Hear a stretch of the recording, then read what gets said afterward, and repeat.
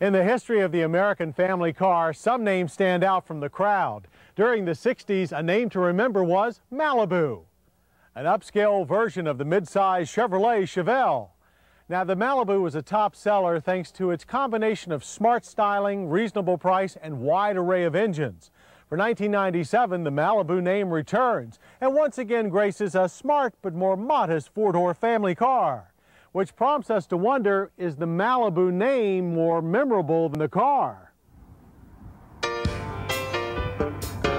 At first glance, perhaps, like its fraternal twin, the Oldsmobile Cutlass, the Chevrolet Malibu is quite conservative and bears a strong resemblance to import brand competitors, especially the Toyota Camry, both outside and inside.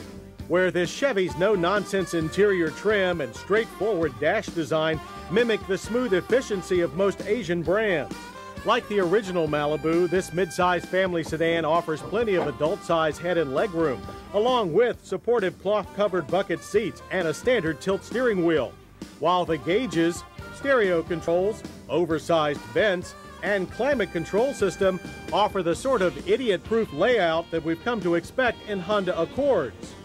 Rear seat room is also generous. Split folding seatbacks are optional and standard on LS grade cars, but we don't care for the chintzy trunk-mounted release straps. However, we do like the healthy 16.4 cubic feet of trunk space. Over its 20-year career, the original Malibu offered a dizzying array of engine choices.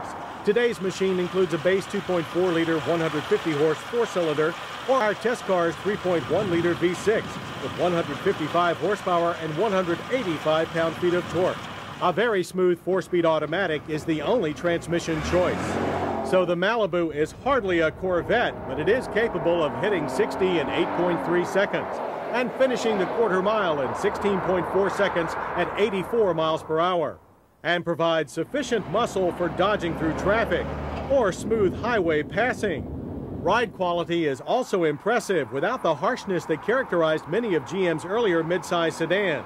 And while it's hardly ready for Le Mans, the Malibu's stiff new unibody structure and McPherson strut suspension provides relatively vice-free handling, while front disc rear drum brakes with standard ABS stop it from 60 in an average distance of 124 feet. All in all, a very nice package. Not very exciting, but very efficient. In short, a Detroit-born Camry Accord.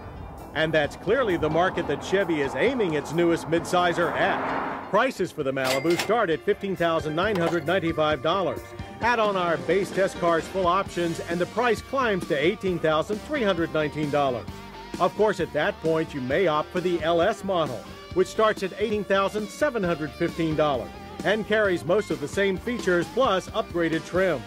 This puts the Malibu well ahead of most import brands in the value for money race, while offering almost identical features and performance.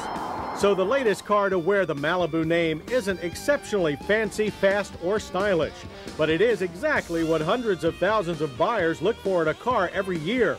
Competitors like Camry, Accord, and Altima have become household names by offering the same blend of efficiency and value. So this latest Chevy Malibu may turn out to be quite memorable after all. Acura, the company that invented the Japanese luxury car, has made a lot of noise